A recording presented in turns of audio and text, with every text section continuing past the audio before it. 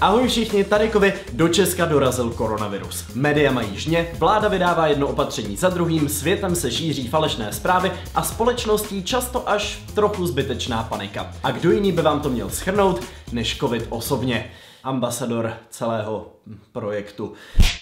Koronavirus není jen jeden, jsou jich stovky a drtivá většina se šíří pouze u zvířat. 4 z nich kolovaly i mezi lidmi, ale nezpůsobovaly žádná vážná onemocnění. Přišly ale i 2 závažné. Zatím se neví, v čem se smrtící koronavirus od ostatních druhů liší. Vzhledem k tomu, že se ale běžně vyskytuje i u zvířat, mohlo podle odborníků dojít ke kombinaci některého lidského a zvířecího typu viru. Zní to jako popis aktuální situace. Tento komentář ohledně koronaviru je přitom starý 17 let. Tehdy se vztahoval k onemocnění SARS. Nebezpečný virus MERS s hrozbou smrtícího koronaviru se setkávají i země v Evropě. A nyní přišel třetí závažný druh koronaviru, který se jmenuje SARS-CoV-2 a způsobuje nemoc, která dostala název COVID-19. Nevím, kdo to vymyslel, ale neděkuju mu absolutně za nic. Nejdřív se ale pojďme podívat, jak to všechno začalo. Virus se rozšířil v prosinci 2019 z čínského města Wuhan a patrně pochází z netopírů. V těch se mimochodem nachází obrovský rezervoár virů a konkrétně 30 koronavirů, které by při mutaci a přenosu na člověka mohly být fatální. Je to další zásadní rána pro PR netopírů. Šéf asociace netopírů dokonce vydal oficiální vyjádření. Všechno jsou to sprosté lži. Chystáme se obrátit na Evropský soud pro lidská práva v Hágu. Sakra, my jsme netopíři. Jsme v hajzlu, au, nešahej na mě. Přenos ze zvířete je u koronaviru běžný. MERS se na člověka přesunul z velbloudů, SARS z netopíru na cibetky a potom taky na člověka. Mezi lidmi se pak šíří kapénkově, což znamená kašláním, kýcháním, prskáním a můžete ho taky nahmátnout na nějaký kontaminovaný ploše a potom si ho třeba plácnout na obličej, což v praxi ukázali experti. Today, start working on not touching your face because one main way viruses spread is when you touch your own mouth, nose, or eyes, who she might have exposed while contagious. Looking around the room here, I can't tell you the number of you who've put your hands to your face in the last 20 minutes or half an hour. Washing your hands and not touching your mouth and your nose and your eyes. Just be smart. Omlouvám se, ale budu se muset dotknout svého obličeje. Oficiální pokyny, jak nákaze předcházet, jsou následující. Tyhle úplně ne. Při kašlání nebo kýchání si ústa a nos zakrývejte kapesníkem nebo paží, nikoli dlaní. Ta by vaše viry akorát roznesla na všechny vaše povrchy a věřte, že na vaše viry není nikdo zvědavý. Používejte jednorázové kapesníky, vyhýbejte se přímému kontaktu se zjevně nemocnými lidmi.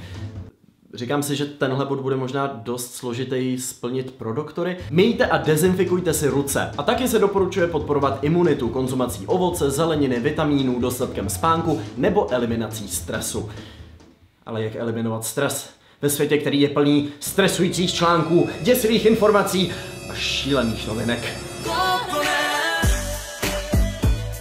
Ještě předtím, než COVID-19 do České republiky vůbec dorazil, se zemí začala šířit panika. A část viny nesou média, která ještě v době, když tu připomínám, nebyl ani jeden případ koronaviru, vydávali titulky jako milion nemocných a 85 000 mrtvých Čechů, smrtonosný vir svírá Česko, strach z koronaviru, český stylista utekl z Milána a popsal tamní situaci. Zdeptaným Čechům na Kanárech světla naděje, zemřel i Francouz. Těžko říct, jak tenhle titulek pochopit. Mámo, konečně trocha naděje. Co pak, Pepo, už nás pustí z karantény? To ne, ale ten Francouz opatroníž právě umřel. No sláva, konečně trocha naděje. Jasně, klasický bulvár, šíření paniky není divu, to by se ale nesměla přidat i seriózní média, například Lidovky. V rakouském areálu zemřela Italka, není vyloučen koronavirus, u domu stojí česká auta. Detaily jsou ale ještě pikantnější. V době, kdy tenhle ten titulek visel na titulní straně Lidovky.cz, už bylo dávno prokázáno, že Italka na žádný koronavirus nezemřela. A dodatek u domu stála česká auta je asi stejně informačně vypovídající jako jedna ze zpráv z posledního rozloučení s Karlem Gottem, kde byla tahle zpráva a bylo tam napsáno: fotografové zastihli také Janu Bouškovou. Podle všeho ale na poslední rozloučení nezamířila, jenom šla kolem. Breaking news! No, pozor! Ono se něco stalo! Ne, vůbec nic se nestalo. Za nejpříšernější článek ale považuji tenhle ten výplot i dnesu. V článku se uvádí, že byste si měli vybrat alespoň jeden plat v hotovosti, připravit 20 litrů balené pitné vody, zásobit se na 2 týdny jídlem, připravit zásoby léků, svíček, syrek a mimo jiné, a teď se podržte, si koupit rádio na baterky. Jeden z expertů, kterýho tenhle ten šílený článek citoval, na Twitter napsal: před 2 lety jsem v souvislosti s blackoutem napsal článek o tom, jak připravit domácnost na mimořádnou událost. Včera mi volala reportérka, že píše na tohle téma a jestli mě může citovat. Nemůžu za to, že tu zarámovali stylem připravte se na koronavirus. No, tak nebohý pan Houdek z toho vyšel jako pomatenec a předpokládám, že i dnes jeho rady zrecykluje ještě tak 100krát. Příště třeba při 40 stupňových vedrech nebo trošku silnější vichřici. Z rádia na baterky si můžete pouštět uklidňující hudbu. Zatímco vichřice vaši střechu rozláme na kosu a zničí vaše vozidlo před domem. O den později pak vycházely články jako šílenství kolem koronaviru, lidé nakupují zásoby a Praha je chystá na příděl. Češi začínají panikařit, vykupují těstoviny i čističe za 20 000 bodek by ne, když jste jim to den předtím poradili a teď ještě děsíte těmahle článkama. Na Nově zase pohřbili 2 Rakušany, protože si neumějí pořádně přeložit Austria a Australia. Takže já nevím, kdyby tady v té zemi zemřelo 100 lidí, tak v novinách budou psát, že už jich brzo umře 100 000 a na Nově vám řeknou, že se to celý děje v Čečensku. A v Čečensku už brzy úplně všichni umřou. Zprávy je tak asi lepší čerpat z oficiálních zdrojů nebo od odborníků. Odkazy na ty za mě nejlepší najdete dole v popisku. V panice rozhodně nejsme žádná výjimka. Vypukla napříč světem. V Austrálii, nebo chcete-li Rakousku, vypukla panika a vyprodali tam toaletní papír. Takhle to vypadalo v obchodech.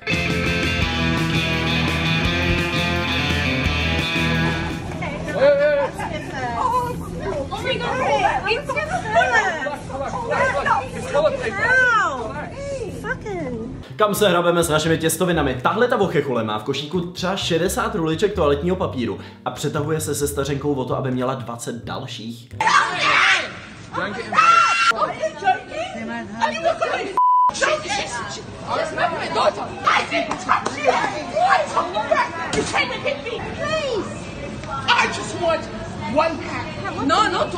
V reakci na toaletní krizi ale místní noviny vydaly speciální edici se 4 volnými stránkami. Hádejte na co. Předpokládám, že prodeje raketově vzrostly, jenom by mě trošku deprimovalo, že se s mými novinami lidi reálně vytírají.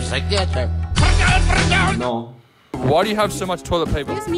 Excuse me. Why do you, excuse what? She's like, why do you have... Český časopis Vlasta zase do svého vydání přidal zdarma bonusovou roušku. Tomu se říká doslova virální marketing. Zapojte s námi do Hubnutí hlavu. Seriál Vlasty o hubnutí s rozumem. Jo, počkejte, já už to chápu, takže vy si nasadíte roušku, tím pádem nemůžete jíst, tím pádem hubnete a ještě chráníte vaše okolí před vašimi viry. Hubnutí s rozumem, Vlasto, hodně hustý. Nezapomeňte se zastavit na stánku. S panikou ale obchodují taky obyčejní lidé. Respirátor za 200 korun třeba tahle paní prodávala za 5 000 korun. Odchytil jí i rozhlas.cz. Nezlobte se, ale vy prodáváte jednu roušku, která stojí 200 korun, taky prodáváte za 5 000. No, je to kvůli tomu, že prostě už ty roušky nejsou a tady bude pandemie. Tak nashledanou. Ale vy využíváte, nezlobte se, ale vy využíváte přece strachu těch lidí. Sama jste to koupila někde na internetu. Peníze zase potřebují taky na dobrý účely. OK, je to sice brutálně nemorální, ale když říká na dobrý účely, tak... Ne, protože já si to chci udělat pro moje kočky, prostě kastrace a koukněte se, kolik stojí vykastrování kočky.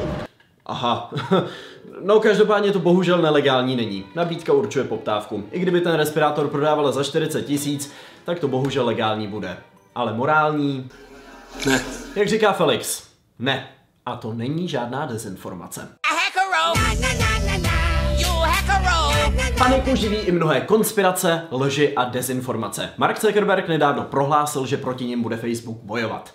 Bude mít ale hodně práce. Začněme těmi docela roztomilými, které trvale vyvrací Světová zdravotnická organizace.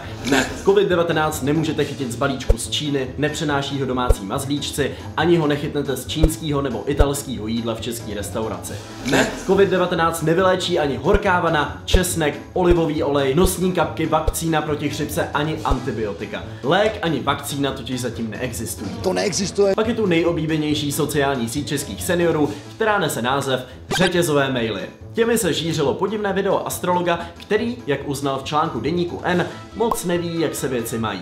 Respektive nevěděl. Tohle video natočil na začátku ledna. Všechno nasvědčuje tomu, že virus byl do světa poslán za účelem vydělání nedozírných peněz na vakcíně. Motal dohromady útržky informací, fakta a úplný fantasmagorie. Laboratoř Perbright Institute si v roce 2015 podala patent na využití koronaviru jako vakcíny. Z toho tedy vydedukoval, že se může jednat o plánované vypuštění viru. Astrolog video smazal i v momentě, kdy se na něj obrátili novináři s otázkami, proč šíří nepodložené informace. Good job, předáváme zlatého bludišťáka. Jiná astroložka se aspoň drží svého řemesla. Merkur.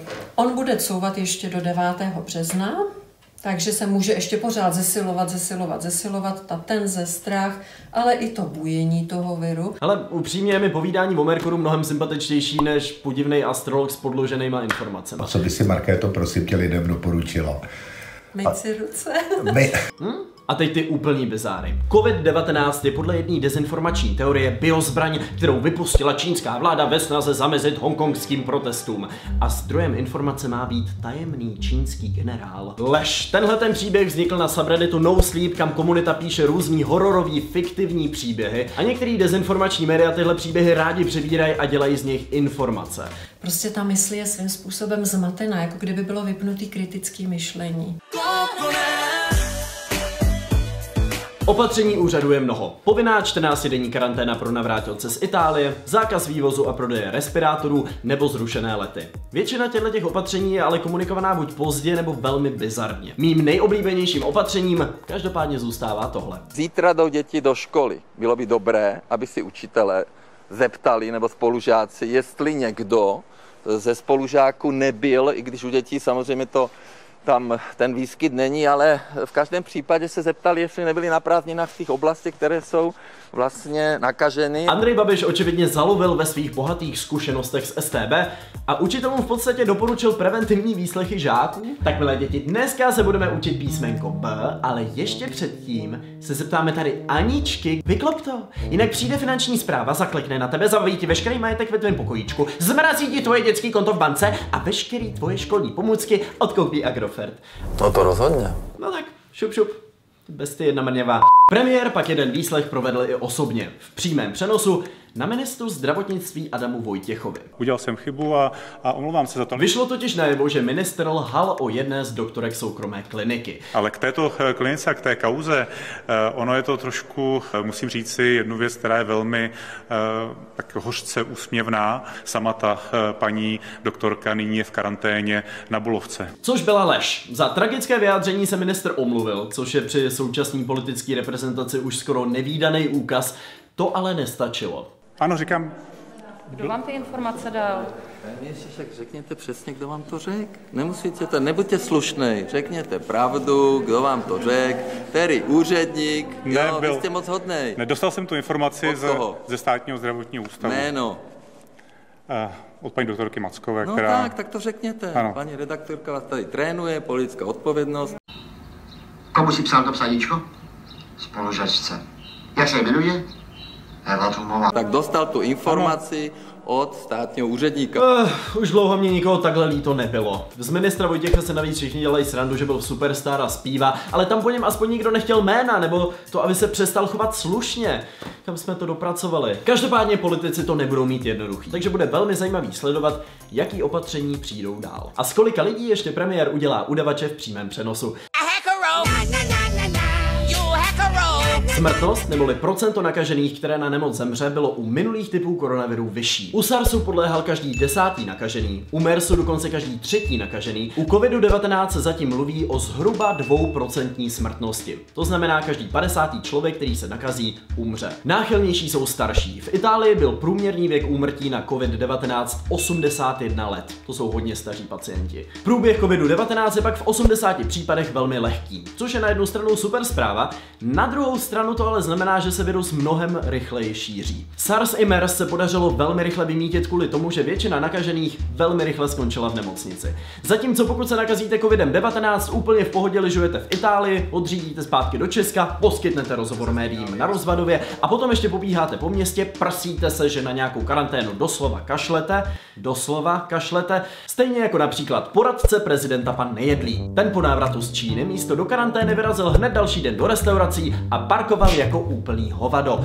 To teda není symptom COVID-19, to je jenom symptom naučeného buranství. Ani jedno. Ano, průběh sice může být lehčí než u chřipky, ale smrtnost je podle odhadů stále 20krát vyšší než u chřipky, takže se rozhodně nejedná o lehčí chřipku. Ano, COVID-19 možná nezabije tolik procent nakažených, ale tím, že se dostal do tolika lokalit a nakazil tolik pacientů, se mu povedlo zabít víc lidí než SARSu i MERSu dohromady. Takže mít k nemoci respekt a chovat se zodpovědně i vůči těm ohroženějším skupinám našich spoluobčanů je určitě správný. Ale jezdit po supermarketu s košíkem a plnit ho těstovinama, toaletním papírem nebo konzervama. Ne. Takže, co si z tohohle videa odníst? Merkur. No tohle ne. Nebuďte slušnej, řekněte. To rozhodně ne. Protože ty kočky, to je drahý, ty kastrace. Ne. Dobře. Suma sumárum, dodržujte hygienu, mějte respekt a nepanikařte. Pokud vás zajímá víc, v popisku najdete veškerý odkazy na informace, ze kterých jsem pro tohle video čerpal a zdravím vás tentokrát hezky po Wuhansku. Mějte se krásně a zase příště. Ahoj. Jméno. Mám je to jedno prostě. Tak hořce úsměvná.